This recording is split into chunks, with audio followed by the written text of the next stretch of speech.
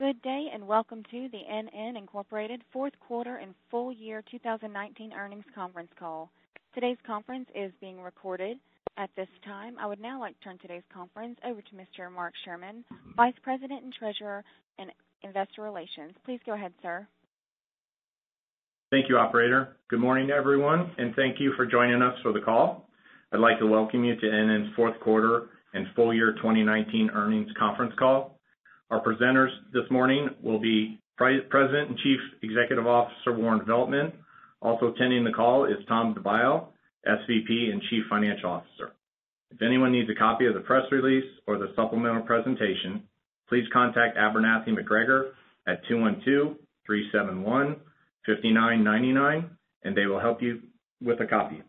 Before we begin, I ask you to take note of the cautionary language regarding forward-looking statements contained in today's press release, supplemental presentation, and in the Risk Factors section in this company's 10-K for the year ended December 31st, 2018, the company's quarterly report on Form 10-Q for the 3 months ended September 30th, 2019, and when filed, the company's annual report on Form 10-K for the fiscal year ended December 31st, 2019. The same language applies to comments made on today's conference call, including the Q&A session as well as the live webcast. Our presentation today will contain forward-looking statements regarding sales, margins, foreign exchange rates, cash flow, tax rate, acquisitions, synergies, future operating results, performance of the worldwide markets, and other topics. These statements should be used with caution and are subject to various risks and uncertainties, many of which are outside the company's control. The presentation also includes certain non-GAAP measures as defined by the SEC rules. A reconciliation of such non-GAAP measures is contained in the tables in the final section of the press release in the supplemental presentation. Warren and Tom will provide a business update and review our results, and then we will open the line for questions. With that said, Warren, I'll turn the call over to you. Thanks, Mark, and good morning to everyone. I'd like to start today's call with a brief overview of the numerous actions our management team has been working on since our third quarter conference call. During that call, I indicated we were committed to establishing a capital structure that aligned with our strategic plan.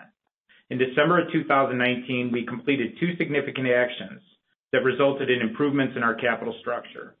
First, we issued $100 million of preferred stock and utilized the proceeds from that issuance to retire all outstanding borrowings on our revolver. As a result of this action, our net debt was reduced to $757 million at December 31st, 2019, from $855 million at September 30, 2019.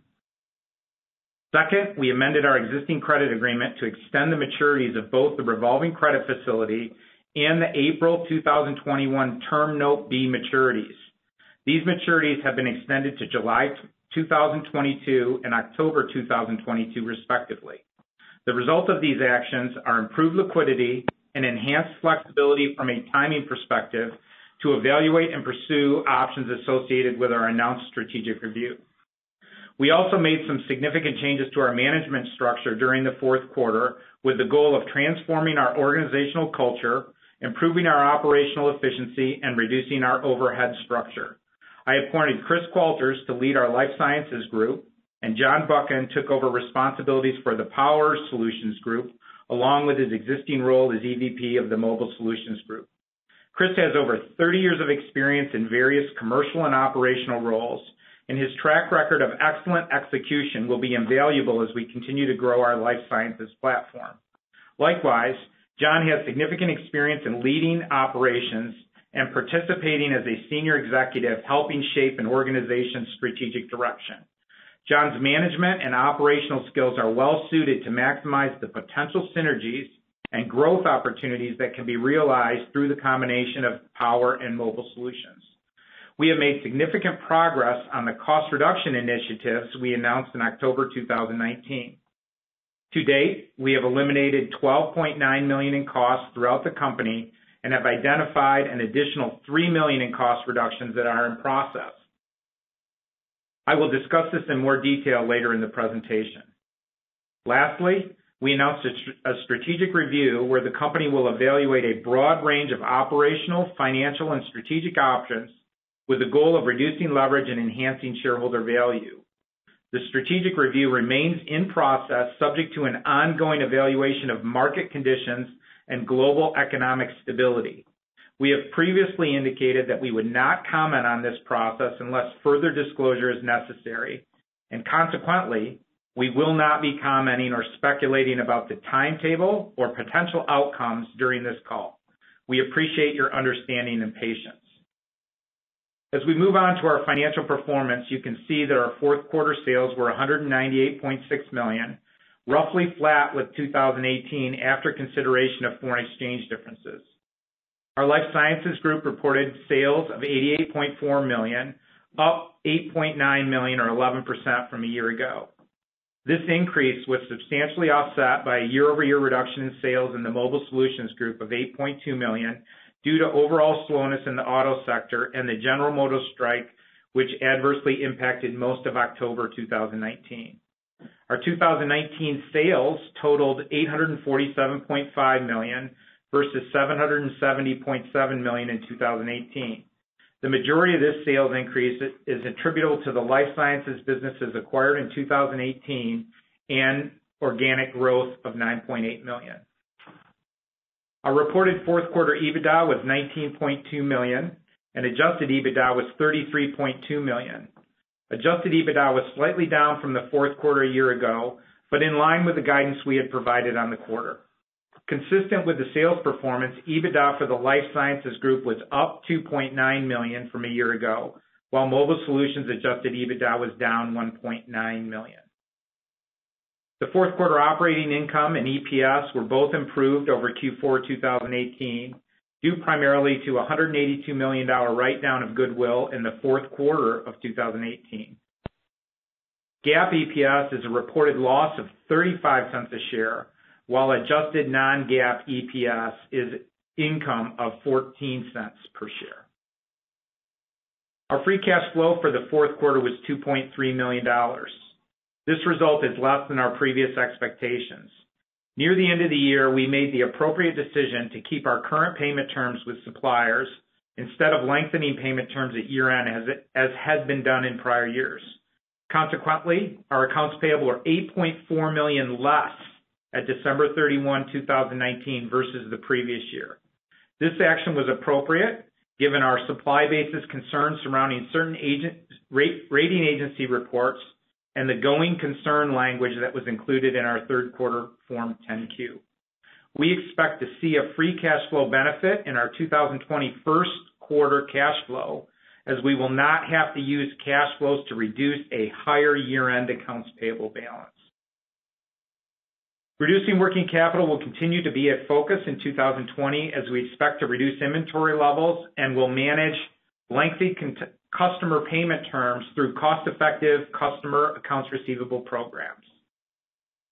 On page 5, we have a summary of our efforts to reduce costs and improve cash flow.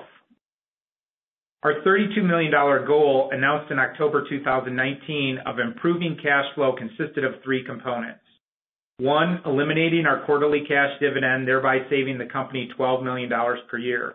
This was done in 2019. Second, reducing overall costs, including SG&A savings of $10 million per year. And third, reducing the annual spend on capital expenditures, saving another $10 million annually. We achieved a $10 million cost reduction by eliminating $12.9 million in annual expenses, consisting primarily of $5.9 million and $4.9 million associated with personnel reductions in our corporate office and 3 operating groups, respectively.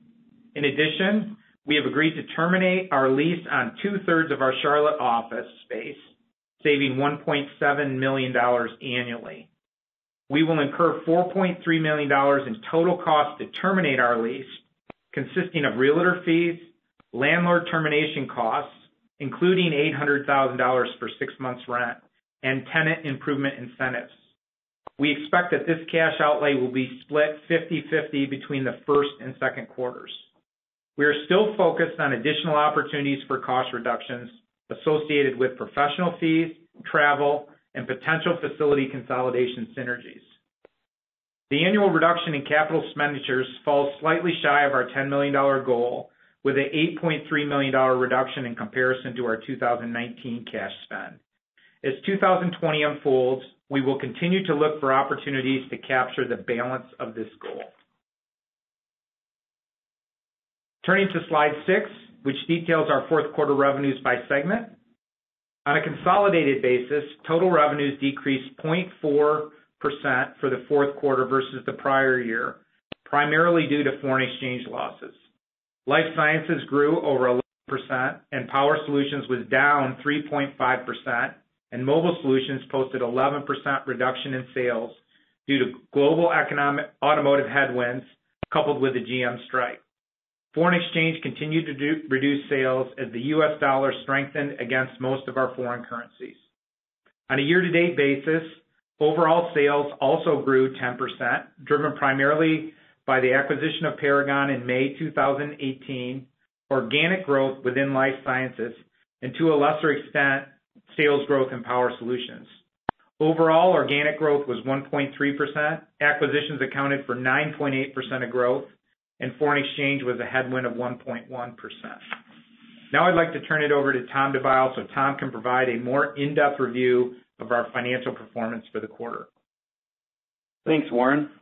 Please turn to slide 7, which includes our fourth quarter results on a GAAP, non-GAAP excluding special items, and a total adjusted non-GAAP basis.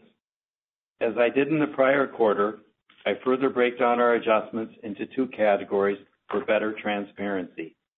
One category is special items, which are one-time unusual expenses, and number 2, transition and integration expenses the company has historically captured due to the number of acquisition and integration activities made over the past few years.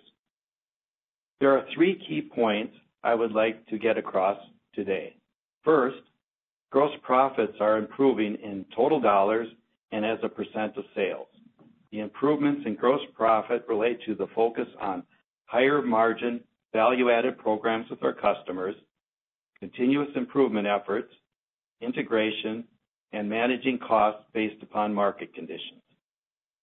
Second, operating income on a non-GAAP basis, excluding special items, showed a loss of $2.2 million and was essentially flat year over year. Considering the increase in depreciation and amortization expense of $3.5 million and approximately $2 million of management bonus reversals in Q4 of 2018 versus 2019, note that there were no executive annual cash bonuses paid in either year. The last item is that EBITDA percent of sales circled in the column titled non-GAAP excluding special items. You can see EBITDA improved year over year. Let's go to slide 8, which provides a bridge with more granularity between reported GAAP, non-GAAP excluding special items, and total adjusted non-GAAP. There are a lot of moving parts on this page, and I will try to hit the high points. First, let's focus our attention on the upper portion of the bridge. The large dollar tax-affected special items in the quarter were $0.8 million for severance and $0.5 million for write-off of debt issuance costs. In the prior year, the large tax-affected special items were $4.1 million for fixed asset impairment, $199.1 million of goodwill and JV impairment charges, and $7.2 million related to divesting prior precision bearing component segment.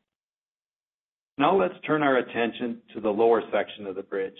In Q4 of 2019, the large dollar tax-affected non-operational adjustments were $1.6 million for capacity and capabilities development, professional fees of $2.1 million, integration and transformation of $4.6 million, and $9.9 million of amortization of intangibles and deferred financing costs. The large dollar tax-affected non-operational adjustments in the prior year were $2.5 million for capacity and capabilities development, $2.5 million for professional fees, integration and transformation of $4.9 million, and $7.6 million of amortization of intangibles and deferred financing costs. Please turn to slide 9. 2019 was a year of transition as we continued to integrate the large acquisitions made over the years. I'm not going to spend too much time on this page. However, I will point out a few things. First, sales were up 10% for the year, primarily due to partial year carryover of acquisitions and organic growth in life sciences. Second, similar to the fourth quarter, gross profit moved in the right direction in 2019 as our margin-focused activities previously mentioned read through our results. The management bonuses were zeroed out, as mentioned earlier in the prior year, causing a drag on earnings in 2019 of $3.5 million year over year. As previously mentioned, there were no executive annual cash bonuses paid in either year. On page 10 is our full year bridge. Again, there are a lot of moving parts on this bridge, and I will hit the important ones. The large dollar tax-affected special items in the year were $1 million for severance, $2.6 million for write-off of debt issuance costs, and $6 million for discrete tax items related to prior divestiture of the precision bearing component segment. In the prior year, the large dollar tax-affected special items were $4.1 million for fixed asset impairment, $199.1 million of goodwill and JV impairment charges, and $7.2 million related to divesting prior precision bearing component segment. Now let's turn our attention to the lower section of the bridge. In 2019, the large dollar tax-affected non-operational adjustments were $7.3 million for capacity and capabilities development, professional fees of $3.6 million, integration and transformation of $17.5 million, and $41.3 million of amortization of intangibles and deferred financing costs. The large dollar tax-affected non-operational adjustments in the prior year were $6.5 million of capacity and capabilities development, professional fees of $8.5 million, integration and transformation of $13.4 million, and $29.9 million of amortization of intangibles and deferred financing costs. Note that the three categories under transition and acquisition expenses of capabilities and capacity development, professional fees, and integration and transformation are planned to come down over 50% in 2020 and be minimal in 2021. These are a key focus of management to reduce these expenses as we put the integration behind us. Turning to slide 11, net working capital at the end of the fiscal fourth quarter was $192.9 million, compared with $188.7 million in the prior year, an increase of $4.3 million. Working capital turns were 4.1 versus 4.2 in the prior year. DSO improved versus prior year. Inventory turns were flat, and accounts payable days decreased. In the fourth quarter, as Warren mentioned, we made a strategic decision to pay our suppliers on time in order to maintain good relationships. In 2020, we will focus on reducing working capital through accelerated collection efforts, reductions in inventory, and improved payable terms. Please turn to slide 12. Net debt at the end of the fourth quarter was $757.6 million versus $833.4 million in the prior year, a decrease of $75.8 million.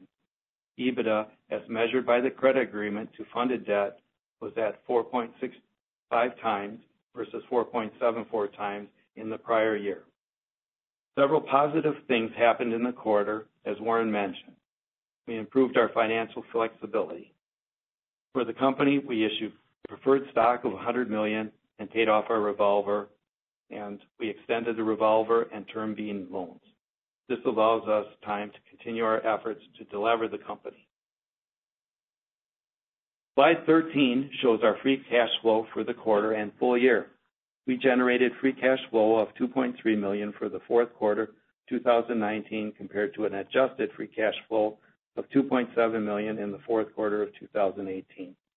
For comparability, it is important to point out that the prior year had a $34.4 million tax refund related to the sale of the precision bearing component segment. For the year, free cash flow was a negative $4.8 million, and 2018 adjusted free cash flow was a negative $57.2 $6.5 million. Looking forward, we are concentrating on improving our free cash flow by reducing working capital, cost reductions, limiting capital expenditures, and improving productivity to drive bottom line results. Slide 14 summarizes our capital spending, depreciation, and amortization trends. Cash capital expenditures were approximately $12.6 million in the fourth quarter compared with $17 million in the prior year. For the quarter, the company's capital spending was 6.3% of sales, down from prior year's percentage of 8.5%. There was lower spending in Q4 2019 across all business units compared to the prior year. On a year-to-date basis, the company spent $53.3 million, or 6.3% of sales, versus $64 million, or 8.3% of sales in the prior year. NN anticipates spending $45 million in capital in 2020. With that, I'll turn the call back to Warren. Thanks, Tom. We go to page 16. We presented some additional information there for our Life Sciences group. The 11% year-over-year sales increase has been driven primarily by our orthopedic and delivery system or case and tray products, yielding an improvement in margins over the prior year. Adjusted operating profit has increased to 20.2% from 19.7% for the prior year period. Please note that 62% of the adjustments from GAAP operating income are due to intangibles amortization. We have also seen expansion of our reported and adjusted EBITDA margins. Our positive margin trend is the result of continuous process improvement, installation of automation, and improved performance in our international operations. Our backlog is $149 million, a $36 million reduction from Q3. As we discussed last quarter, we have recently launched our new sales and ops planning application that allows us to proactively interact with our customers and improve the process of matching product requirements with expected delivery dates. We expected that a byproduct of a more full implementation of this application would be a reduction in the total backlog. Looking forward, our 2020 focus will be on continuous improvement, managing the impact of the coronavirus on our business, and targeting growth of our med-surg products. We expect growth in the orthopedic segment to be modest in 2020 due to the significant 2019 product introductions that will not repeat in 2020. We expect orthopedic-related sales to expand in 2021 when the next round of new product introductions are scheduled. The Mobile Solutions business summary is included on page 17. Mobile sales are down 10.9% from a year ago, due primarily to sales declines in North America due to programs moving to end of production, delays in new business launches, an unfriendly tax and tariff environment, and the impact of the UAW strike against General Motors, which started in mid-September and did not conclude until the end of October.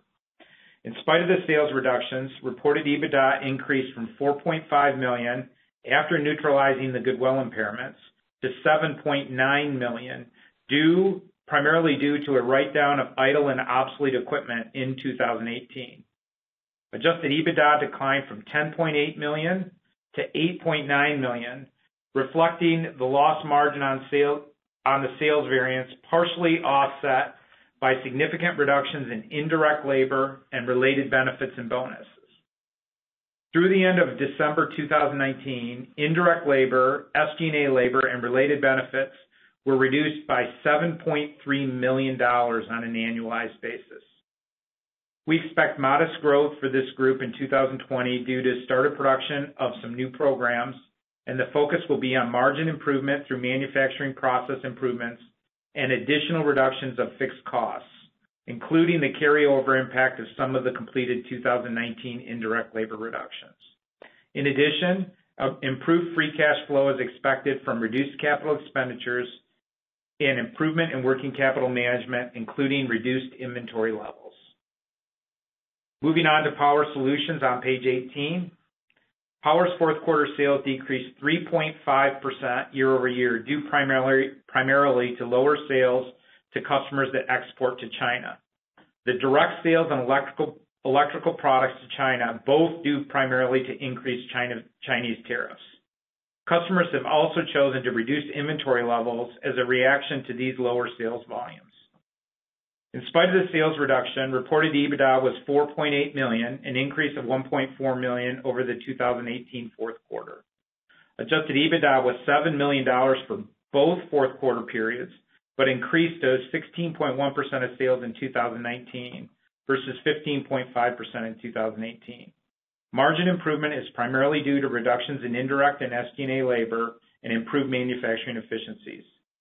Several facility consolidations are underway in this group.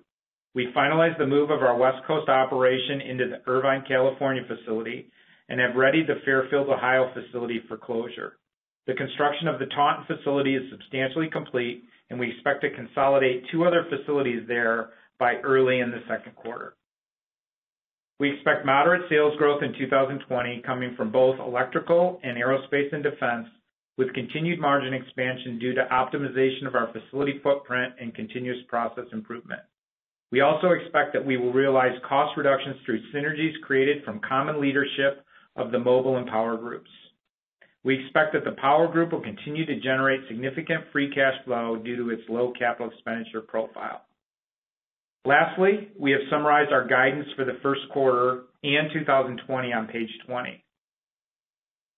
Before we discuss our guidance, it's important to review and discuss the impact the coronavirus has had and continues to have on our global operations.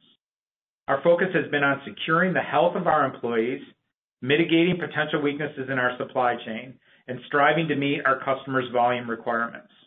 From an employee health standpoint, we have coordinated with governmental authorities to implement appropriate safety measures at our facilities, including a 14-day isolation period for Chinese employees that travel during the Chinese New Year. We have also, where appropriate, removed any financial disincentive for an employee to miss work, thereby encouraging them to stay home if they are sick.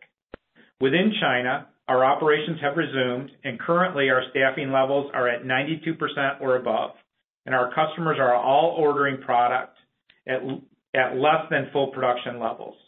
We currently estimate that Chinese customers will not return to normalized production levels until early May 2020.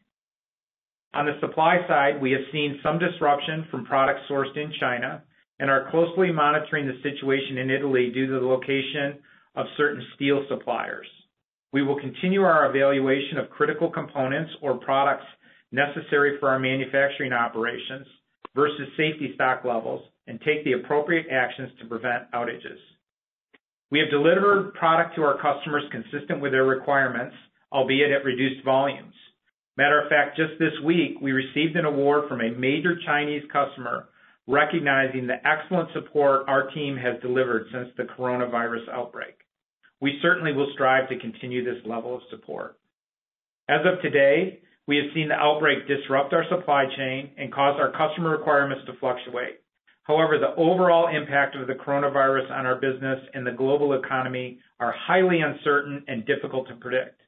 Therefore, the guidance included in this presentation is representative of our current knowledge regarding our customer schedules, our ability to continue to secure appropriate materials and supplies, and the ongoing attendance of our employees. It does not contemplate any long-term disruptions in European or North American economies or further disruption on the Asian continent. Our management team will continue to remain vigilant in our oversight of this ever-changing landscape. We estimate that our sales for Q1, with all of that in mind, will range from $197 to $204 million, generating EBITDA of $27 million to $31 million. This will result in an earnings range of a 2 cents per share loss to a 5 cents per share of income. This range is below our reported Q4 earnings per share on similar sales volume due to several factors, including 1, increased interest expense due to the recent amendment to our credit facility, which represents an additional cost of approximately 4.5 cents per share for the quarter. 2, an underabsorption of overhead costs due to a reduction in inventory as part of our focus on working capital. 3, increased employee incentive compensation in Q1 2020 over Q4 2019. And 4, the coronavirus impact on both the efficiency of our international operations and the financial performance of our Chinese joint venture. Recall that the China JV sales are not consolidated in our reported financial statements, and Q1 volumes for the joint venture are expected to be roughly 50% of what we saw in Q4 2019. We expect that our free cash flow will be negative $4 million on the low side and positive $5 million on the high side. This compares very favorably with the $17 million cash outflow in the first quarter of 2019.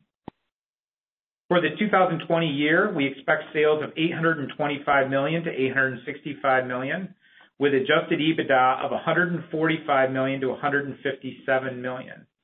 Adjusted earnings per share are projected to be 53 to 75 cents per share, with free cash flow in the range of 25 to 35 million. That concludes our prepared remarks, and I will now turn the call back to the operator for questions. Thank you. If you would like to ask a question, please signal by pressing star 1 on your telephone keypad. If you're using a speakerphone, please be sure your mute function is turned off to allow your signal to reach our equipment. Again, that is star 1 to ask an audio question. We'll pause for just a moment to allow everyone the opportunity to signal for questions. All right, our first question will be from Daniel Moore from CJS Securities. Morning, gentlemen. Thanks for taking the questions and the color this morning. Wanted to start with, obviously a challenging one. You gave good color there in context around the guide. Wondering how, as you formulated it, how that's changed over the last week, if it has at all. You said it's based on your current thinking. Just wondering, if that's been adjusted relative to how the world was operating maybe 5-10 days ago. Yeah, Dan, obviously it's a very fluid situation, and we have been reflecting as best we can the results of what's going on globally in our forecasts. I think the last update we really received from the teams, at some point in time you got to draw a line in the sand, right, was mid to late last week, so we could finalize everything and formulate our opinion. And that's the nature or the genesis of the commentary regarding no future disruptions in the North America or the European continent. It's something that, as I indicated, we're very much focused on, especially on the supply side. I mentioned Italy. We have a key supplier there that provides us some specialty steel. So we've actually ordered ahead. So we might actually take on some additional raw material and supplies inventories, in the first quarter, early second quarter, as we evaluate how this thing is going to unfold, because, as you know, it's changing every day. Helpful. And in the context of, what's gone on in China, you mentioned your customers, not yet operating, back to sort of 92% staffing, but customers not ordering at normal levels. Roughly what percentage would you say that they're ordering at today relative to, 90 days ago? And I guess you said early May. Is that right? Is that your best guess? Just any commentary? So we saw. Yeah.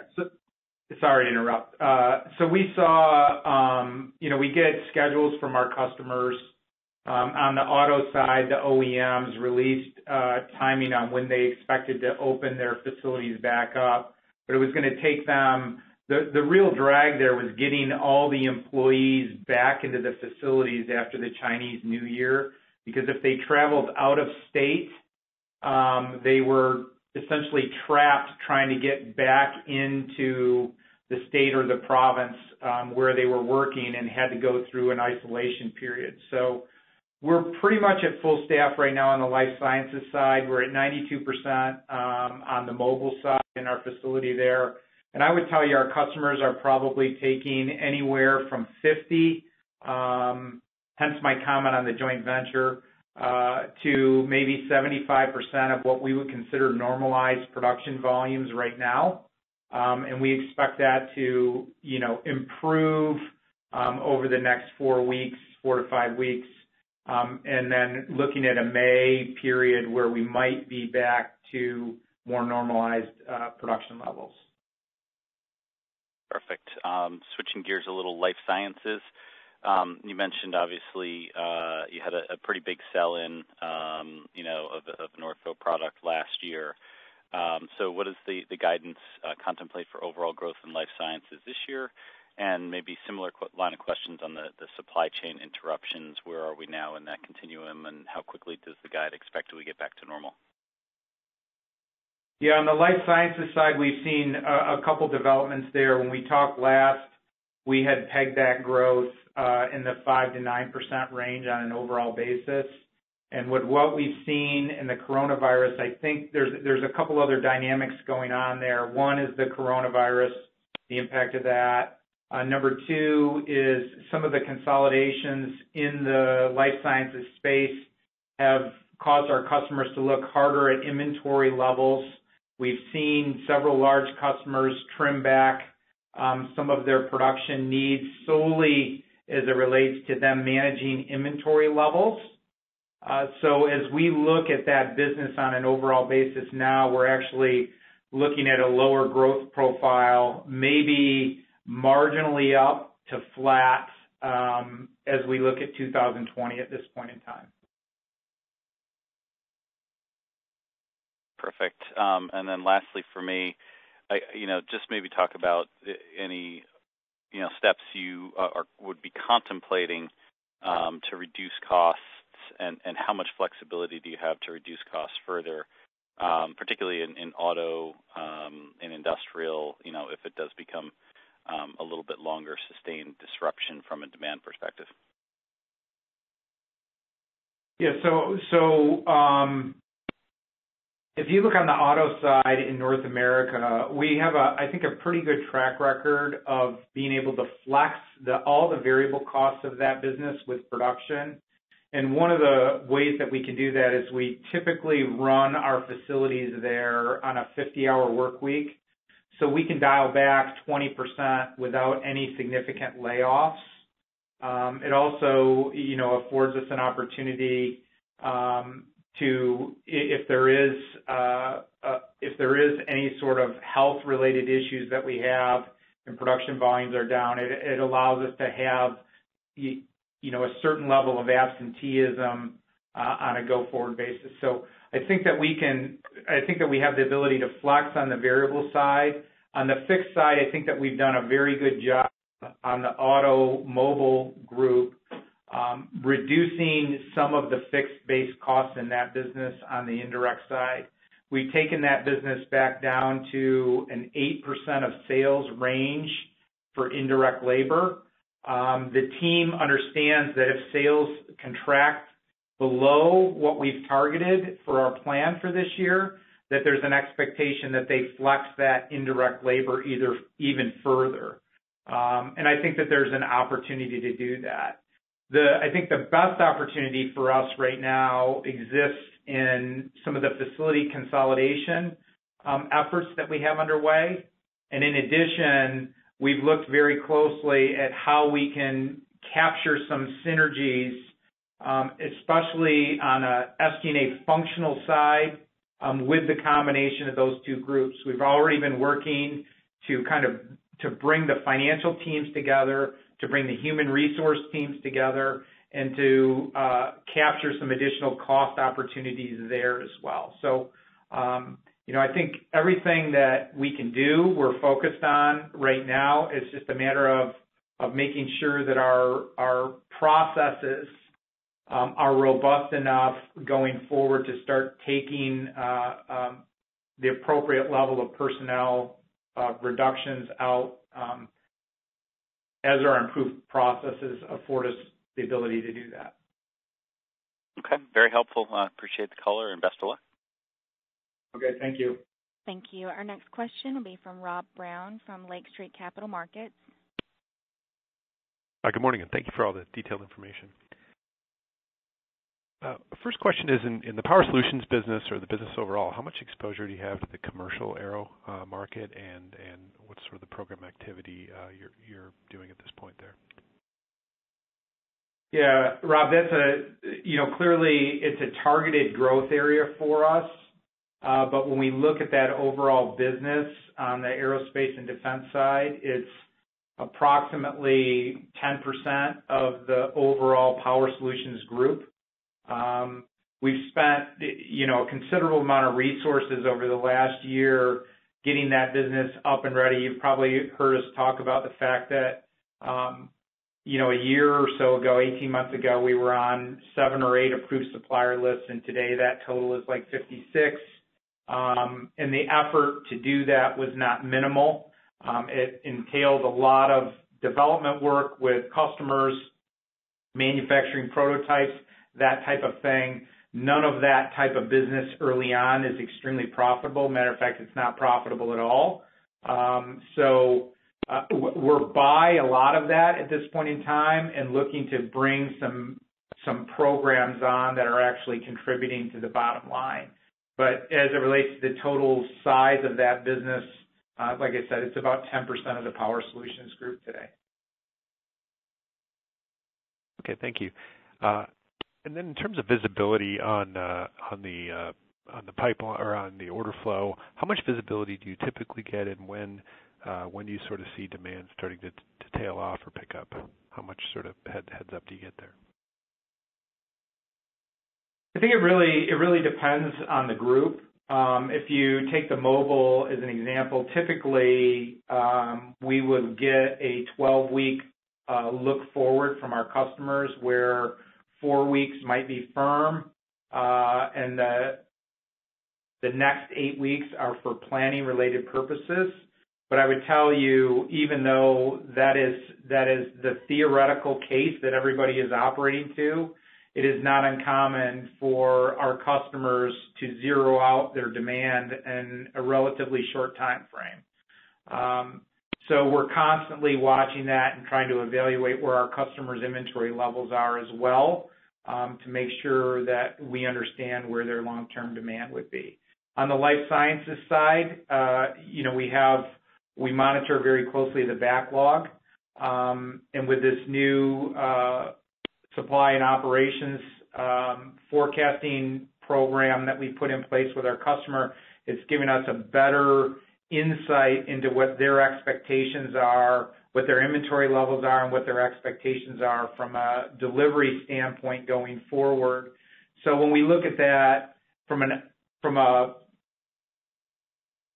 best case scenario, we would like to have that backlog at somewhere 12 to 14 weeks out. We don't want to deliver. We don't want to have lead times that long, but it would be nice to understand exactly what our customers need for a 12-week window, and that's really what we're hoping to operate to. Okay, great. Thank you. I'll turn it over. Thank you. Our next question will be from Steve Barger with KeyBanc Capital Markets. Hi, good morning, guys. Morning, Steve. Warren, most of the questions I got overnight were on the portfolio review, and I get that you don't want to talk about specifics or predictions, but can you tell us if there are external talks taking place or if the review is still all internal? Yeah, so I think that, I will tell you that, we're in the process right now, Steve. I'm not trying to be coy about this, but we are having some external conversations as well. Okay. And you detailed a lot of the balance sheet and maturity progress along with some of the aggressive cost save actions. Beyond some of the tactical things you already discussed, can you talk about how your view on NN's ability to manage through the current environment in a sustainable way has evolved? Yeah, I mean, that's a good question. I would tell you that as it relates to how we view the business and how we're gearing the management team, our focus, and this I think was pervasive throughout our commentary this morning, is very much on the cash flow side of the business. I mean, we're focused on EPS, but given the uncertainty in the marketplace, we feel that our primary focus needs to be on generating cash flow and paying down debt. And that's why in the first quarter, I talked about some under absorption of inventory and that type of thing.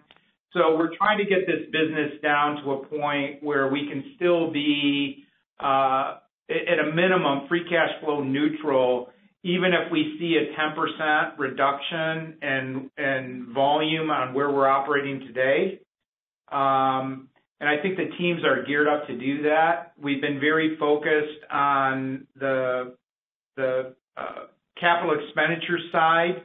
And the other thing that I think that we've done is we're trying to create a better communication platform between the three operating groups.